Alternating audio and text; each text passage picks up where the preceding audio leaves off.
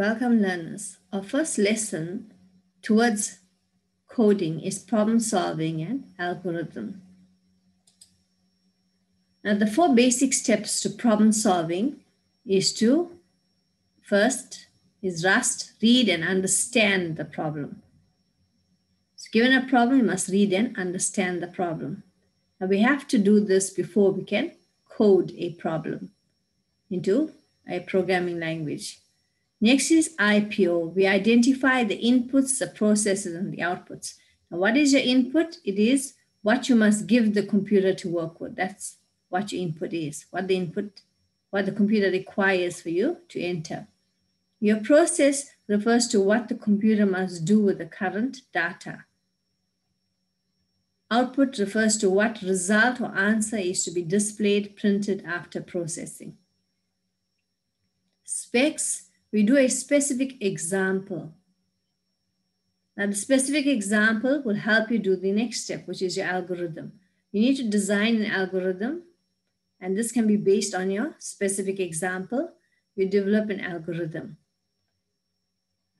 An algorithm refers to step-by-step instructions to solve a problem. It is important to both computers and programmers. So we need to design an algorithm before we can continue with coding. Examples of algorithms, one is your pseudocode, which is an ordered list of steps used to carry out a task or solve a problem.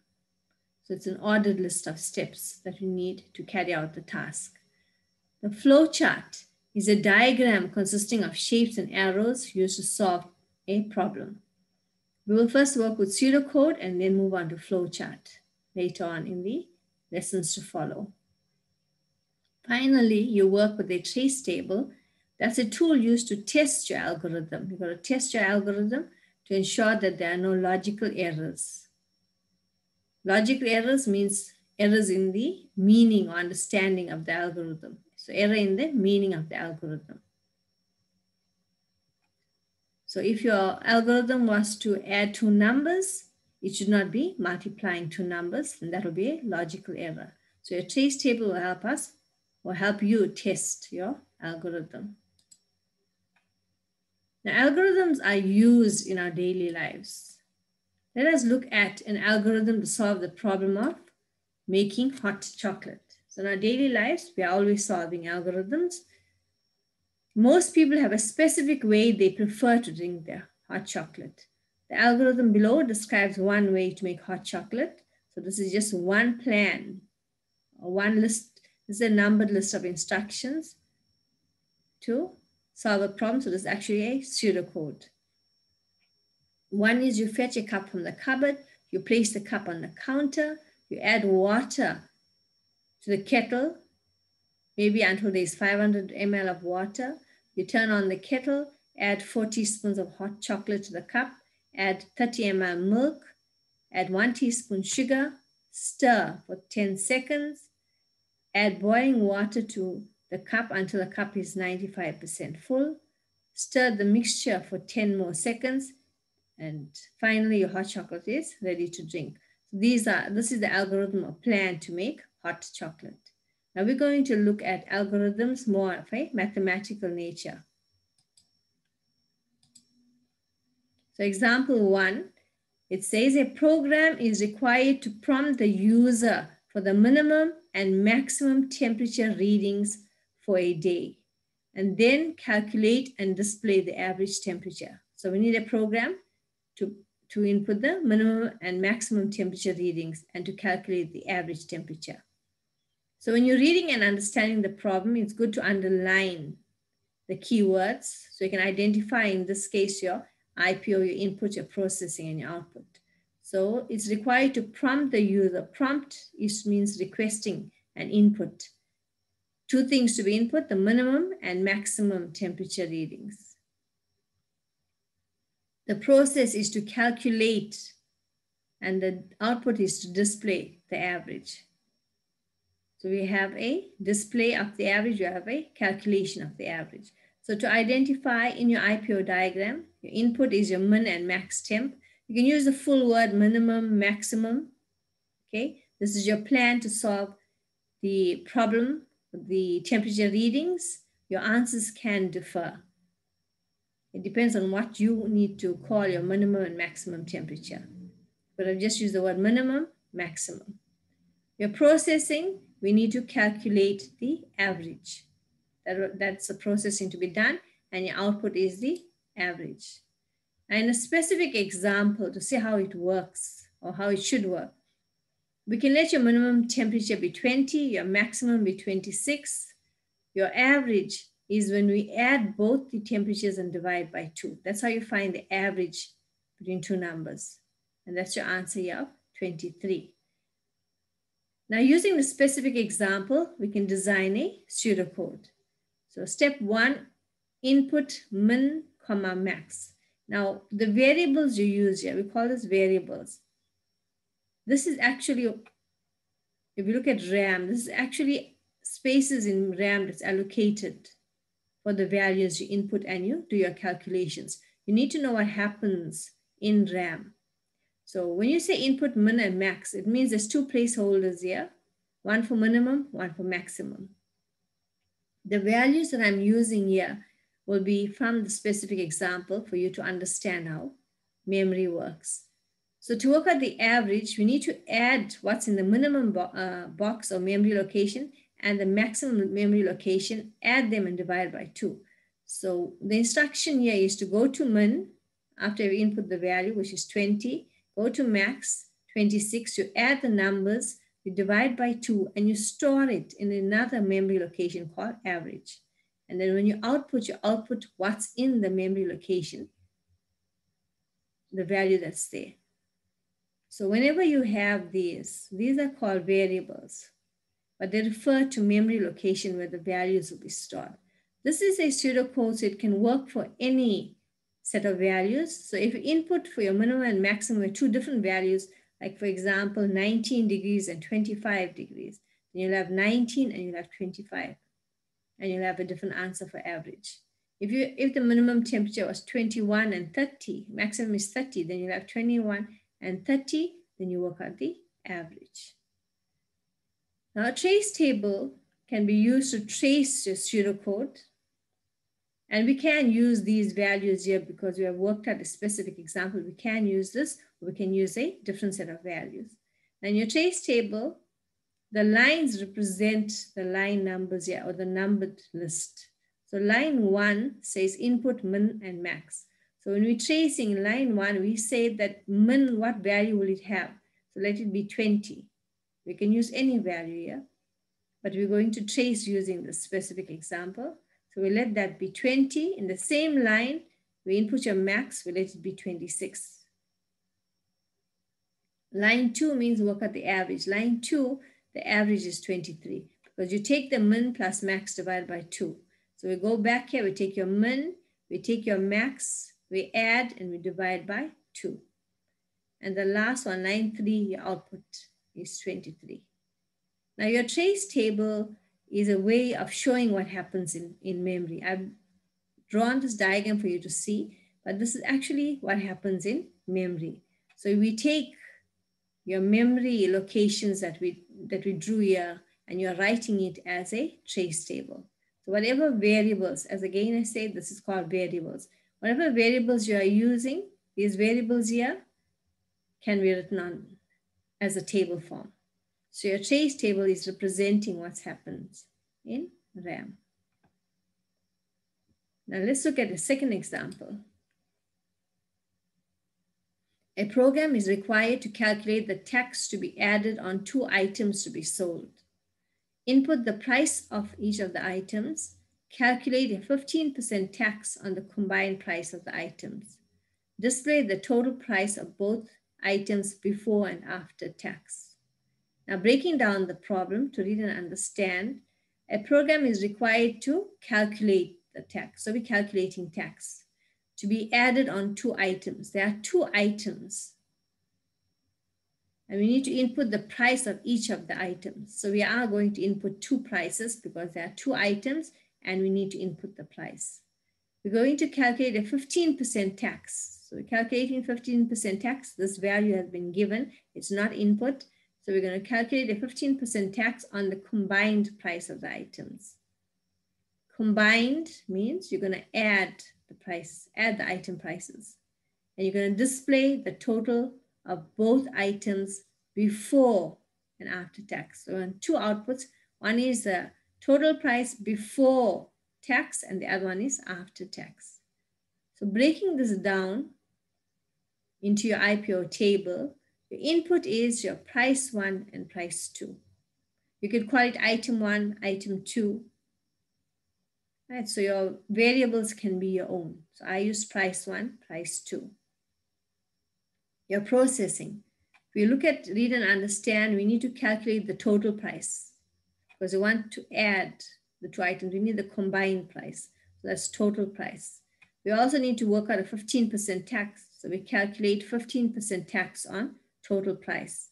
Then we also need to calculate the total price after tax. There's the after tax. So all this processing needs to be done. And only two outputs are required, the total price before tax and the total price after tax. Looking at my specific example, we chose these two values here. Price 1 is 100, price 2 is 260. So a total price means I need to add. Now this helps you designing your pseudocode because you need to know the operation to use, and that is add. So we're adding the two values. Your tax amount is 15%. 15% is 15 divided by 100, or you can type in 0.15. So it's 15% times your total price. So what's your total price? 360. It's 15% of 360, that's 39.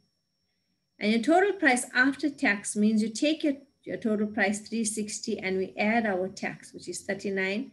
That is your total price after tax. Now we need to convert this to a pseudocode. Your pseudocode step 1 means I need to input two prices. You remember your IPO diagram? It says input two prices. So input price 1, price 2. Your next step in your IPO diagram means you're going to total. So one of your process is totaling. There's your totaling, your add. So we add price 1 plus price 2. We do not put in 100 and 260. We're going to add the memory boxes or memory locations because the values are stored in the memory locations. Now this is here to help you with regards to what's happening in RAM. So when you input price 1 and price 2, the values are stored in these memory locations. So the variables price 1 and price 2 will have these values. Now your total price means I need to add what's in price 1 and add what's in price 2 to get my total price. So there's a plus sign. We store, this arrow means you assign it, you store it back, you store it into a memory location called total price. There's it here. You're storing it in total price. Now to work out your tax amount, remember it's 15% times your total price, which is 360. So it's 15% times your total price. So it's 15% of what's stored in this memory location. Your total price after tax means you've got to add your total price amount and your tax amount. This is what we did here. So we add the total price plus tax amount. Note we are not using any of these values. We are using the memory locations here. So to get your total price after tax, it's your what's stored in this memory location plus what's stored here. The computer needs to add both this and gives you the total price after tax. Remember, this program has to work for any prices you enter. For example, if you input the price, something costs 500 Rand and something costs 370 Rand, then those values go here, like 500 and 370. So when you're working at total price, it will go to these memory locations and pull out the values you entered. In this case, we said we can have like 500 and 370. It will take the 500, take the 370, work out the answer and store it in here. Because your inputs can change, we need to have memory locations that we can add to get the next answer. Memory location that we can get the value from to work out the next answer. So you will not have your actual input values anywhere in your pseudocode. You will only have or make reference to your memory locations. Now, in your output, there's two things that are required to output: the total price before tax and after tax. In the last example, we simply just output average. We did not leave a message. But now we are going to output two values or two price amounts. So if there's no message, then there is a confusion as to which output. If you think of your computer screen, if you just have two values placed there, in this example, if you're going to have 360 and 399 without a statement, it is not meaningful. So we put a message in quotes. We say the total price before tax, that's total price, that's before tax. And the total price after tax, we'll retrieve the value from the memory location. All your outputs, the values must be retrieved from your memory locations. Now you do not have to always draw this what's happening in RAM. After we have completed some pseudocodes, you have an idea that these are all memory locations. When you need to display something, you go back to the memory location that has the value to display. When you're doing a calculation, for example, tax amount is 15% of total price, and you go back to see where you have total price, that's the memory location you're using. If you know total after tax, I need to add the tax amount and I need to add the total price. You go back to the names that you use for your memory location. So these names must be consistent. If you have total price here, whenever you're referring to total price, it's the same name. Your tax amount is used, it's the same name.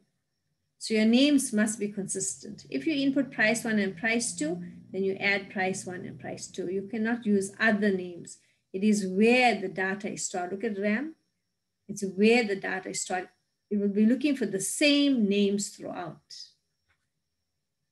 Now to check if your answer is correct, we trace. So line 1 says input price 1, price 2. So line 1, price 1 is 100, price 2 is 260. Using our specific example. Line 2, your total price. Your total price instruction is add price 1 and price 2. So you add 100 and 260, I've got 360. Line 3, I need to work out my tax amount.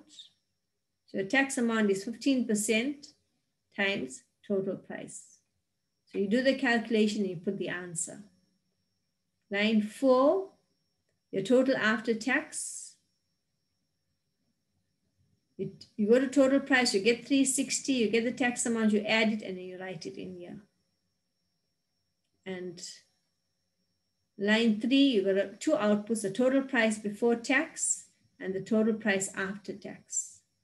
There's your messages with your outputs. And your application is to write pseudocodes for the following. Number 1, prompt the user to enter 3 numbers, determine and display the sum and average of the 3 numbers. Second one, you need to input the price of a slice of pizza and the number of slices purchased, calculate and output the total cost. Now you will try 2 examples and you will send me a picture of this example so I can mark it. I will present you one more video where I complete one with you so you can see how it works.